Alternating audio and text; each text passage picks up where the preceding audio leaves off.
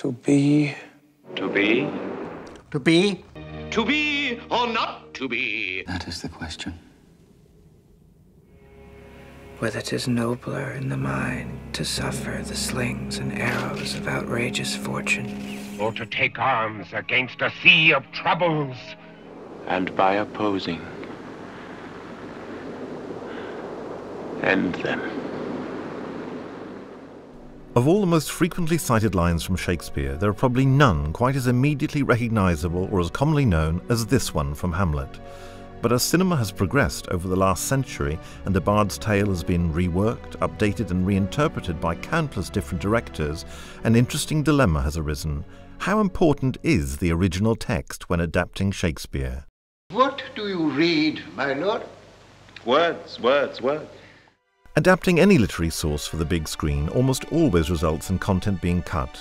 In Laurence Olivier's 1948 Hamlet, the characters of Rosencrantz and Guildenstern are removed entirely, as is the feared invasion led by Fortinbras.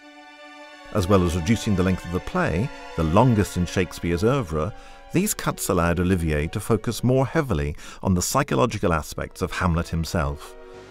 Alas, poor Yorick. The result is a looser approach to Shakespeare's original material, with lines being swapped between different characters to make up for the much smaller cast, including the film's famous closing lines read by Horatio rather than Fortinbras. Let 4 captains bear Hamlet like a soldier to the stage. For he was likely, had he been put on, to have proved most royal. Compare this to Kenneth Branagh's 1996 adaptation, which fully realises an unabridged version of the play. No line of text or minor character is left on the cutting room floor, the result of which is a sprawling epic running at 4 hours. Although true to the play's original dialogue, Branagh updates the setting of the play to the 19th century.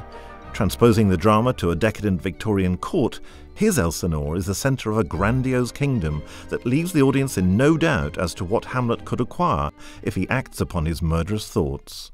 How might I do it, Pat? An epic torment worthy of its legendary status. But what happens when an adaptation alters the setting and dialogue completely? In Hamlet Goes Business, Aki Kaurismäki frames the same characters and plot of Hamlet inside a noir-infused stylization of corporate control within a rubber duck company.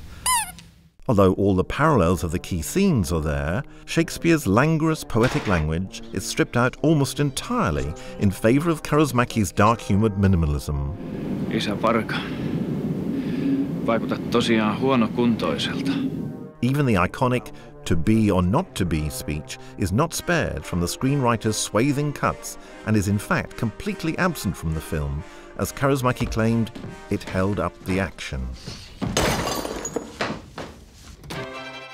Whether the changes are big or small to the dialogue or the setting, Shakespeare's prominent themes of power, deceit and romance, all of which are embodied in Hamlet, have proved to be timeless, regardless of their context. It is a testament to his perception of the everlasting plights of both societies and individuals that has inspired the reinterpretation of his work again and again in film, and will doubtless continue to do so for centuries to come.